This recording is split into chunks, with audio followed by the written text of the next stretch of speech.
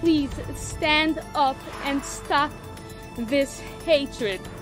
It cannot keep going on. Anti-Semitism on the rise. Jews in South Florida and across the country are increasingly the targets of hate crimes.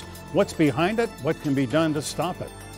Evangelicals, Christians of every denomination, and believers of every faith have never had a greater champion. Courting evangelicals, the president holds a rally at a big megachurch in Miami and gets cheers and prayers. And I can assure you that Americans in the region are much safer today after the demise of Qasem Soleimani. Calculated risk. The president orders the assassination of a top Iranian general. Was it bold leadership or a risky gamble? We will take that to the roundtable.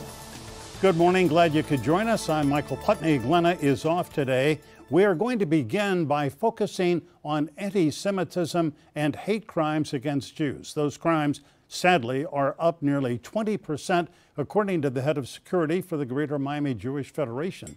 This is an alarming increase. Last week in Muncie, New York, a mentally ill man attacked Jews taking part in a Hanukkah celebration, slashing 5 people with a machete. A couple of weeks before that, 3 people were shot to death at a convenience store in an Orthodox Jewish neighborhood in Jersey City. There were 835 anti-Jewish hate crimes in the New York City area last year. In South Florida, you recall last summer, 68-year-old Yosef Lifshutz was walking to his synagogue in Northeast Miami-Dade when a man jumped out of a car, shot him 6 times. That shooter has been charged with a hate crime. Local synagogues have heightened security, positioned armed guards. They have installed metal gates. They are using single-person entrances. Jewish day schools have heightened their security too. But we cannot accept anti-Semitism. It hurts not just our Jewish friends and neighbors, but our entire community. So we want to talk about it with our guest today. Michael Balaban is President, Chief Operating Officer at the Jewish Federation of Broward. Stephanie Viegas is Security Director for the Greater Miami Jewish Federation. She is a former special agent with the FBI. Carol Brick-Turin is the Community Relations Council Director of the Greater Miami Jewish Federation. And Brian Siegal is Director of the American Jewish Committee, the AJC of Miami and Broward. To all of you, good morning. So glad you could come in. Good morning. And appreciate this. Brian Siegal, let me begin with you. What do you think is causing this alarming rise in acts of anti-Semitism, hate crimes against Jews? Well, thank you, Michael. It really defies an easy explanation. It's coming from many different sources, so that is one of the things that complicates it.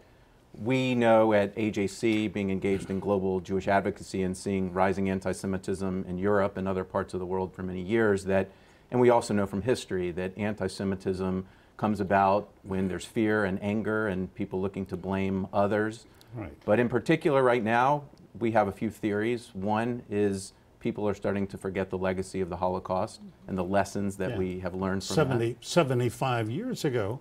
And yet, I mean, it is the grimmest episode perhaps of the 20th century, the murder of 6 million Jews. But somehow that lesson seems to have been forgotten by a younger generation. I think that's right. There's not as much knowledge or personal connection. So that's a big problem. Another big problem is that social media allows people to take these vile messages and spread them in a way that hasn't existed before. So we see tropes that we haven't seen in many years, and we see conspiracy theories.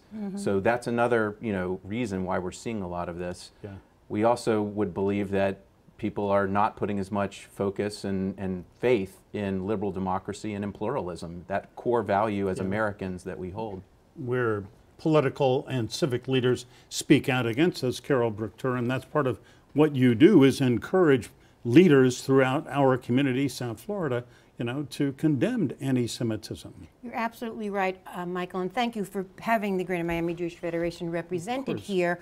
We are working not only within the Jewish community. Much of what we do in our JCRC is working outside of the Jewish community. We need to stand together. We need to speak out together in all forms of bigotry and hate. Obviously, for us, anti-Semitism, and we need to have those relationships before these incidents, so that we are creating on a regular basis those kinds of organic and meaningful. Yeah, Michael Balaban, jump in here. What do you think is behind this alarming rise in hate crimes and anti-Semitism? Well, it's you know, one piece people have to remember: what starts with the Jews never ends with the Jews, and we're now existing in a society that's become far more siloed, polarized.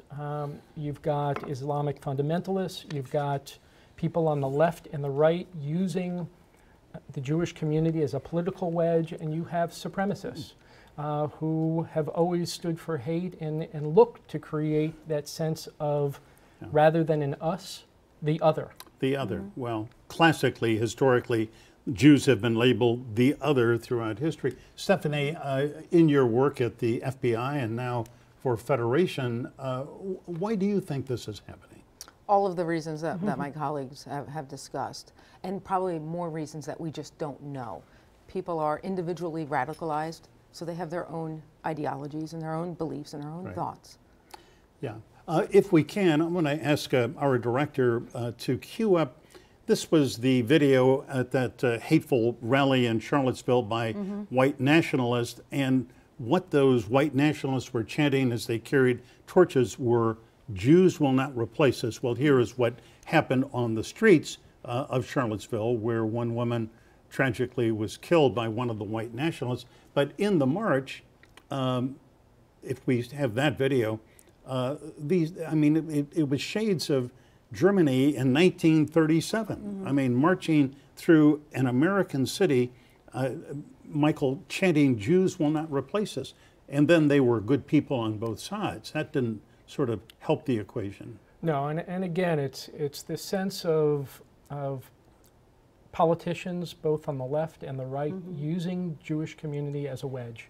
And and we speak about this often, the fear of, I hate you because you got him elected, and I hate you because you didn't get him elected. Whenever you take a group and you use them in that kind of framework, then you help to promote that sense of the other, and you help to create this dissidence from the other side. Stephanie, one of the challenges for you, and I think for the entire Jewish community and for police, is the fact that some Jews, Orthodox Jews particularly, wear clothing that identifies them as Jews. Men will wear a kippah, a skull cap, or women will wear a long skirt and a wig. I happen to live in Aventura. I see these people walking to temple every day almost, and certainly on Friday on the Sabbath.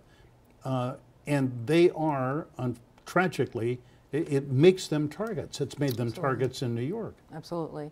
Part of the training and the awareness piece that we try to bring to the community, security is no longer siloed. It's everyone's responsibility. So we teach awareness. How do I become a little bit more aware of my surroundings and where I am?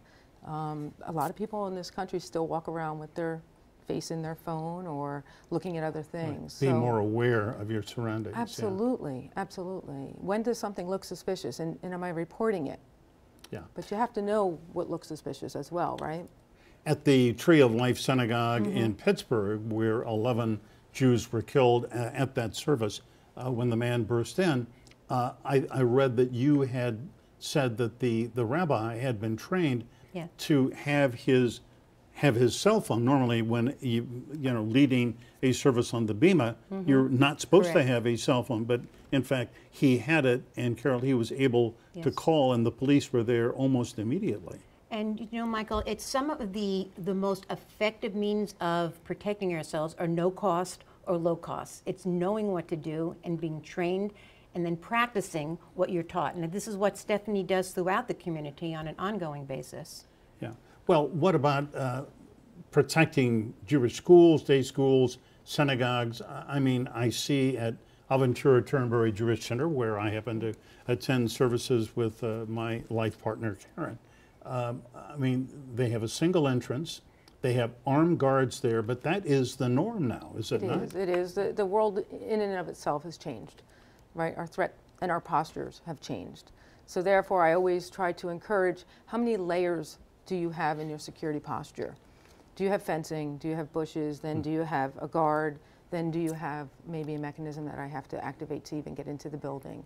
How many layers have you created to better equip yourself? And are you advising people to add new layers, additional layers? Of course I am, always. But the challenge is each synagogue, each facility has their own budgetary concerns, right? So that makes it a lot more difficult. Right. Yes, Brian. I would say that when we're looking at security, we're trying to find a balance between making sure people are safe and making sure people can still practice their religion. And we've seen that with this atmosphere in which we're living, it really is impacting the attitudes and perceptions of American Jews. AJC released a survey in October upon the one-year anniversary of the Tree of Life killings. And it showed that 9 out of 10 American Jews consider anti-Semitism a serious concern. It also shows that 31% of American Jews have said that they hide publicly their Judaism because they're afraid of attack, and 25% said they avoid Jewish gatherings or events because they're concerned. Yeah, and these are alarming numbers. I mean, alarming numbers, and really standing for, I think, the principle that we have to stand up, we have to be proud of who we are, and we have to look to our allies. Carol mentioned reaching out to other ethnic and religious groups, because we know that hatred is not only limited to the Jewish community. We know that there's hatred against other minorities, and we have to stand Hispanics together. and gays, transgender people. I mean, and even in the bigotry Muslim community. and against Muslims as well. Yeah, absolutely. I think, Michael, the biggest challenge is that balance. It used to be in years past welcoming versus security. Right. Now, how do we merge those two? Because you still can be welcoming and still have a security posture. Right. But it's learning that balance, and that's probably the biggest challenge. Okay, I want to hear about what's going on. I know you have a day school there on your property. I want to hear about what you're doing there. So stay with us. We'll be right back.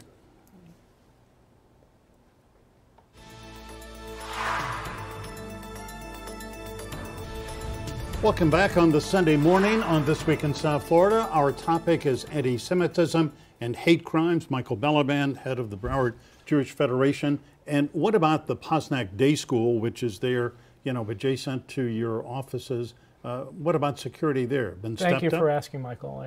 Broward County has 10 Jewish day schools, Posnack being one of our largest, located on the campus where the Jewish Federation operates, and the Jewish Community Center there as well.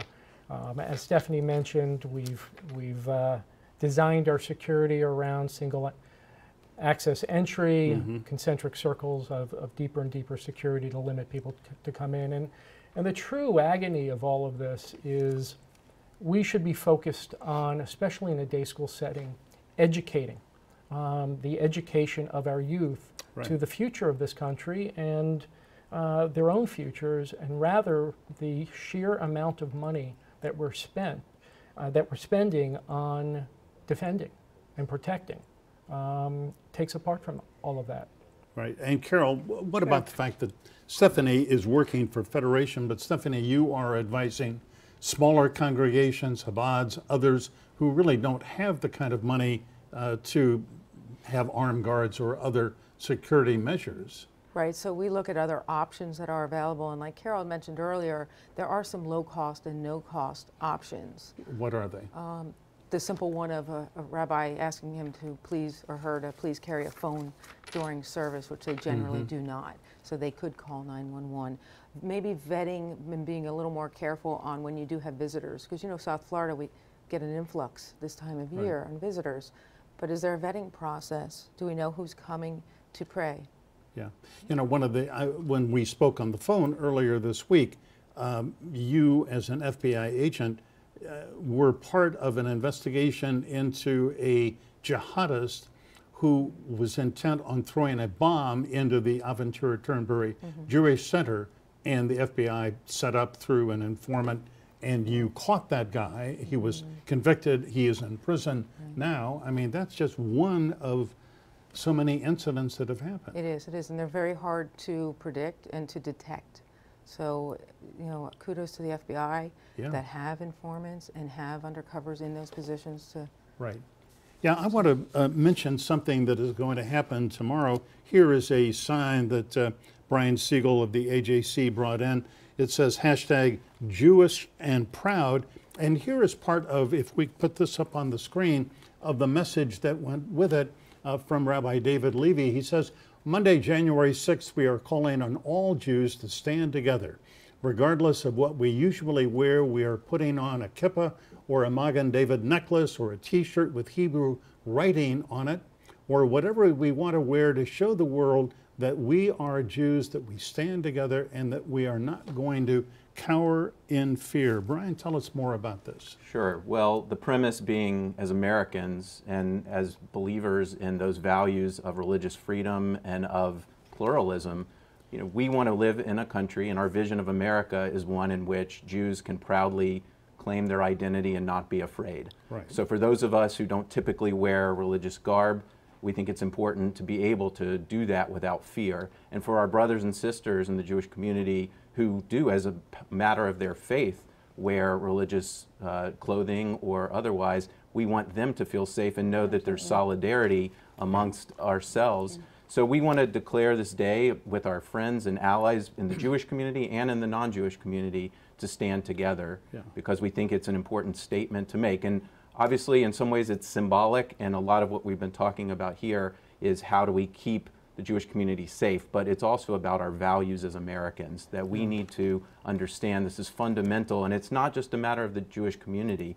This is a matter of our social fabric. It's a matter of standing true for the principles that we believe in. Right, of pluralism, democracy, freedom, justice, and freedom of religion for all people with tolerance. It's not just a Jewish problem, it's a societal problem, and we need to stand together for that. Michael, one of the things that I wanted to mention in terms of fortifying or better securing our facilities is that we leverage our private philanthropy with public funding. And over a dozen years ago, the federal government started allocating money specifically to harden these facilities. Right. And every year, our Miami-Dade community, South Florida community, receives some of that funding. And at Federation, we actually hold workshops to help access that funding for our Jewish communities. And I have to say that Governor Rick Scott, Governor Ron DeSantis, particularly over the last more than 8 years, have been very supportive of money from the legislature to help protect. I know Governor Scott went to your day school, I believe, and said, we are going to protect these kids.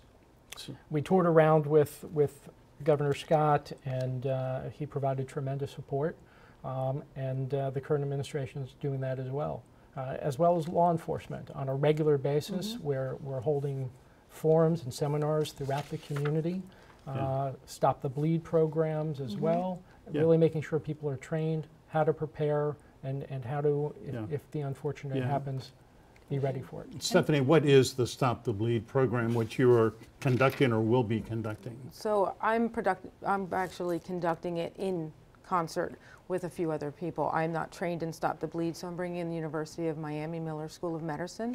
They're actually going to give the training. And we have found, statistically, shooting incidents, people have been wounded with maybe an artery bleed that could have been, the death could have been prevented. So they're going to learn how to apply a simple tourniquet that could save someone's life before EMS can arrive.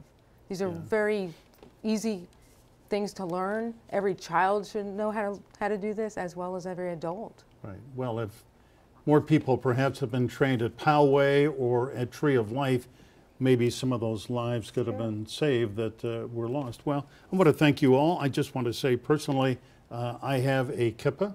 I'm going to wear it tomorrow. I'm not Jewish, but I support this movement. Thank you for your support. No, tomorrow, we appreciate that, Michael. You know, Jewish and proud, well, non-Jewish and proud. So I will I'll be wearing my skull cap, my yarmulke tomorrow.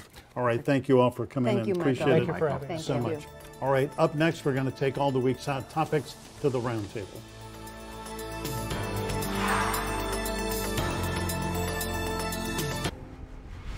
It has been another tumultuous week in the news. The assassination of General Qasem Soleimani in Baghdad. President Trump speaking in Kendall to a huge audience of Christian evangelicals. So we have got a lot of ground to cover with the roundtable. Let me tell you who is with us today. We've got a great one.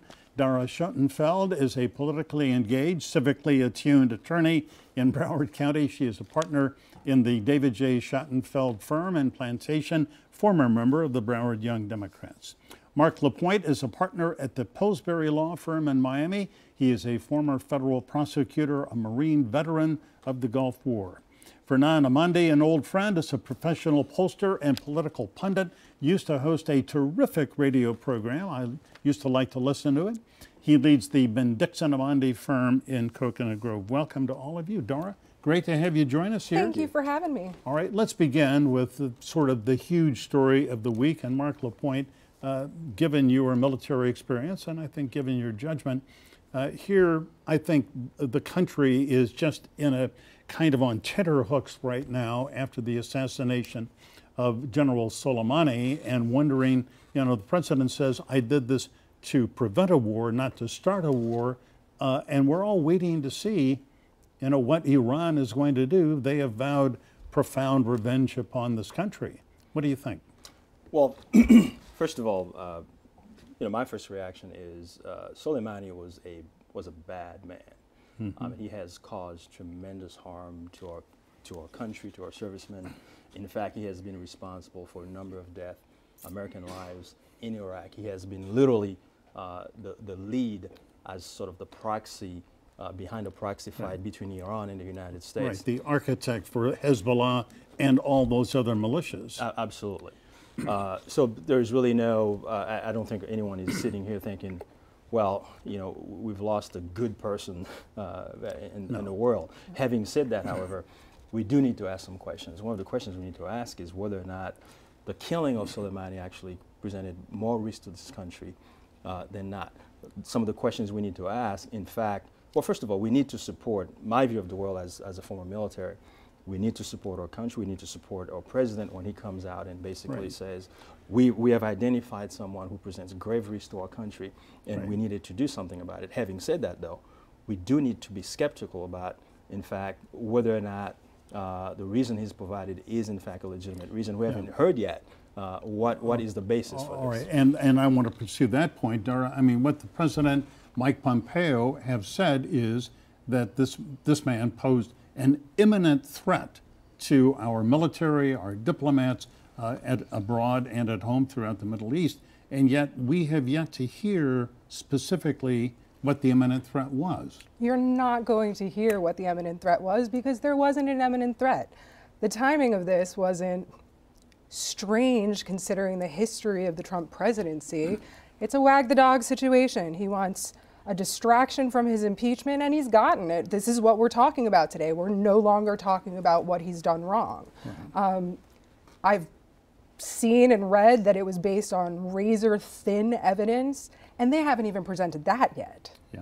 Well, Fernand Amandi, we have read, the Washington Post had an excellent piece about this where he had flown down to Mar-a-Lago, and that his military advisors and Pompeo and his national security advisor, Robert O'Brien, were in the room, and they presented this sort of list of options of things he could do, and killing Soleimani was one of several, and he sort of pointed and said, let's do that, and people were amazed, taken aback, because they thought, you know, since both Presidents George W. Bush and Barack Obama had refused to do that, thinking it would widen the war, they were shocked by that. Well, I think it was a shocking act, and I think Mark is right. You know, one in the American experience has always, regardless of their own personal party affiliation, been able to line up behind the actions of a president, whether they be Republican or Democrat, to protect the national interest. The problem, Michael, and it's interesting that you cite the Washington Post, is that that paper and other papers across the United States have documented the loss of credibility of this president, who has lied, documented falsehoods and lies, over 13,000 examples.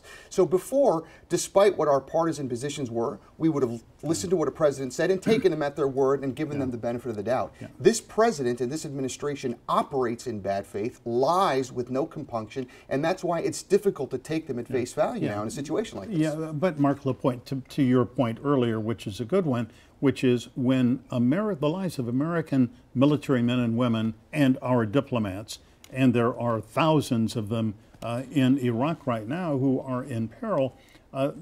The historic way that Americans work is when the president says, you know, we are in a crisis, is to get behind him and, you know, make sure that those lives, American lives, are not lost. And that is the key thing for me. I mean, we know who fights these wars, right? We know who are there. Guys like you when you wore a uniform. Sure, lots of folks like me and others who basically go out there and put their lives on the line. So we do, and I understand, look, we do need to question, we do need a certain amount of skepticism. I myself, when I first heard of this, my first reaction was the notion of actually killing someone who was so high in the Iranian government itself demanded serious consideration.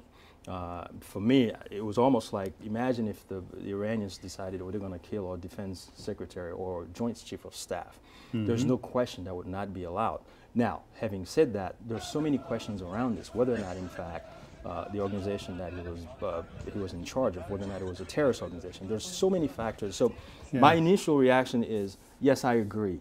President Trump does not merit the grant of any credibility, because we know that he's lied about so many things, small and large. But having said that, I would wait to just hear how the facts come out over the next few days, what exactly his administration submits as to the purpose, the reason why he felt compelled to actually engage in that sort of an act, which will have huge consequences. The Iranians are not going to fight a conventional war. You're not going to see Iranians planes coming down Miami. What they're going to do is they're going to do all kinds of unconventional wars to make life very, very difficult for us. Yeah, but having said that, I have to say, and I have no knowledge whatsoever, you know, Fernand, here we're going to have a Super Bowl in Miami in, what, 2 weeks or so, 3 weeks. And if there were a symbol of Americana, I mean, it is the Super Bowl, and I mean, the security was already going to be razor tight. I mean, it was going to be... Well, it's not just the Super Bowl. Yes, that's the prime target, but the fact that President Trump spent so much of his time here in South Florida, he's here now at Mar-a-Lago, probably watching this broadcast. Well, I hope he is. I'm sure he is, Michael. You know he is. And what happens the moment that there is an action that could impact all of our families directly? Then do you look and you place the blame of responsibility on a president who perhaps acted recklessly in this case? We all know that there are many bad men and women around the world with blood on their hands, but there are consequences to actions. I'm offended by the presence of Raul Castro in Cuba, who has destroyed so many families in this region. Does that mean we should go in and assassinate him right now and deal with the potential consequences of that? I'm not sure. To the military's perspective, we have to think about the American blood and treasure that is exposed when actions like this are taken. Dara, back to your point about impeachment. This week, we saw that late in the week that there still is no agreement between Chuck Schumer and Mitch McConnell about how this trial is going to take place. Which is very surprising because they typically get along so well. No, they are at odds all the time, but I think there's collegiality. You think, well, I think that there is. Well, I don't know. It looks like you have a little more faith than I do. Yeah. But do you think that in the end that there are going to be witnesses that will be allowed? Yes, I do. I think that the American people will not stand for a fake process. I think even Republicans know that there needs to be some semblance of fairness or it's going to mark the Republican Party forever. And they're already in enough trouble as far as I'm concerned. And I think America wants it and America is going to demand it. And yes, I believe in the end that there will be witnesses. Yeah, well, most trials have witnesses, so let's see if this one does. All right, everybody hold your thoughts. Stay with us at home. We'll be back in just a minute with more Roundtable.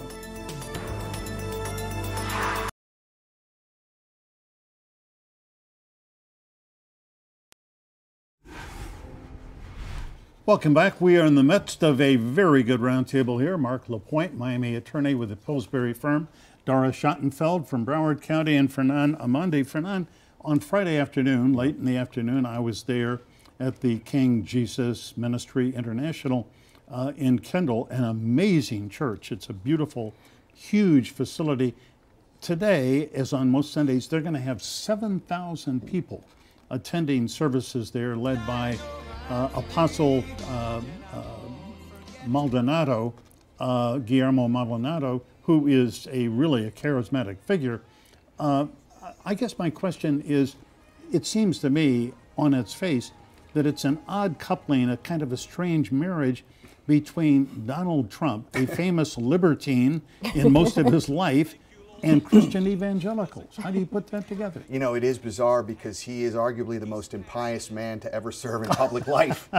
And on top of that, what makes that church in particular, I mean, policy-wise, he has been undoubtedly the most anti-Hispanic president that the United States have ever seen. And so, anti-immigration, and most of the people at that church are immigrants. That's correct. And many of them are undocumented. That is absolutely correct. But I think, Michael, what that appearance by the president there at that church speaks to are two things, or three things actually. Number one, it was a reaction, a desperate reaction to that very unexpected editorial that came out in Christianity Today. Right. Billy Graham's founded magazine that basically said Donald Trump should not just be impeached, he should be removed. Right. He is an offense to anyone who considers himself an evangelical Christian. They set this event up in Florida, and that checks three boxes for them. We know Florida is a must-win for the Trump campaign. Right. South Florida, to the extent that they can peel off Hispanic votes, independent voters, that's going to be just sweet spot voting for them. And on top of that, the president is basically spending so much of his time now. He's now a Florida resident. It was an easy little trek for him to get down there and do that. Yeah. Mark LaPointe, there were about 5,000 people in that church. And when I say they idolized Donald Trump, I mean the level of respect, love for this man, and he loved them back. I mean, and he was powerful, connected with them, ticked off all the issues that are important to them. He, he is pro-life, he's pro-conservative judges, he is pro-Israel. Everything that's important to evangelicals, he listed, and you can see why they do support him. You know, certainly I don't speak for all Christians. I certainly can't speak for all people of faith, because clearly people of faith are not a monolithic group. But I would say it is one of the most phenomenal things that I've experienced, I've observed over the number of years since Trump. I think as Christians, if you go through any church right now, right, any house of worship, what are the things they're talking about? They're talking about the fundamental principle of faith. That is, there is a certain, not a requirement, the underlying rock is morality. Mm-hmm. And in fact, if you're a Christian, 1 Corinthians 15:33, that says, if you basically hang out with folks without morality, then you will be tempted. So to me, it's been really strange, that sort of that adulation that has existed between the Christians, the evangelicals, and Trump. And part of me, though, is for years, for decades, we've heard about family values, how Christians have actually talked about the importance of family values. You shouldn't lie, you shouldn't cheat, you shouldn't commit adultery, all of those things that, frankly, although they're Christian principles, they're basic fundamental principle of how to live with each other. Right. And basically now, the evangelicals have said, guess what? We're going to align ourselves with someone who actually is the antithesis of all those principles. And my question for the evangelicals group is, how do you ever get back from that? How do you go back to your community now and says, it is okay now? I mean, all the things we've been teaching as Christians now, they still matter. How do you tell your children now? I mean, would you trust your children with well, there was, I have to say, an answer at one point. There were 8 members of the clergy who prayed for him, laying on of hands. It was really quite moving. And what one of them, I think it was Pastor Maldonado, said was, we know he is a sinner, but we love him.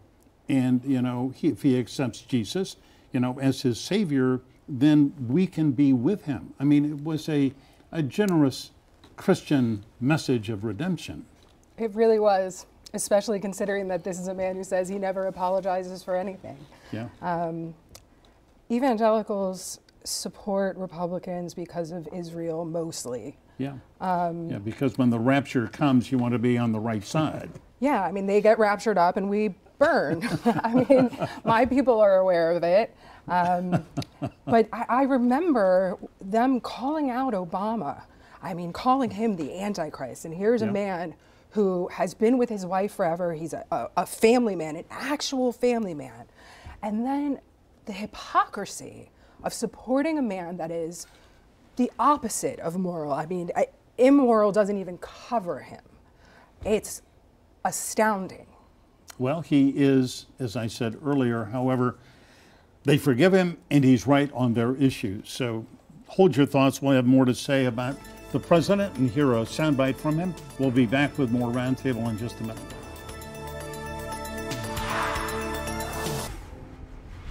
Welcome back. We are in the midst of another Roundtable, having a really good conversation. We were talking about President Trump in Kendall on Friday, and there was something he said that I admired a lot. It sort of refers to the theme earlier where we were talking about anti-Semitism. Let's listen to the president. We're going to eradicate the sinister scourge of anti-Semitism. And we will protect Jewish communities and all members of the Jewish faith from the wicked forces of hatred and violence. All right, Dara, there you go. That's the kind of thing you want the president to say, but you're shaking your head. Because more than wanting him to say it, I want him to mean it. This is the same man who, after Charlottesville, said that there were very good people on both sides. He's supported by David Duke. Him standing there and saying, oh, anti-Semitism is bad, while refusing to speak out and say, no, I don't want your support, is beyond the pale. He's not telling the truth for a change. You know, Fernand, one of the things I have to say that I found, he's powerfully connects. The guy, when he is on and speaking to an audience, it's really an amazing experience to listen to him. But you know, right when he was on a roll, suddenly he started talking about Hillary Clinton again. Goodness, that was 3 years ago. I mean, you know, he talked about Beto O'Rourke. He called Elizabeth Warren Pocahontas. He called Pete Buttigieg, whose name he mispronounced and sort of ridiculed, Alfred E. Newman from Mad Magazine. Well, that's very Christian behavior in the church, isn't it? To just start insulting people left and right, Michael? I guess the question is this the tone of the 2020 election? Oh, it's been the tone of Donald Trump his entire life. I think, unfortunately, it's harbinger for what we're going to see. And look, let's give the devil his due. His comments about anti-Semitism, I think, are to be applauded. I just don't think it can end at the level of anti-Semitism. Hate crimes across the board against Muslims, against Jews, against even folks that are not of faith have increased substantially over the last 3 years of his presidency. And I think it's important that those words are supported by acts. I'll give you a quick example here in South Florida.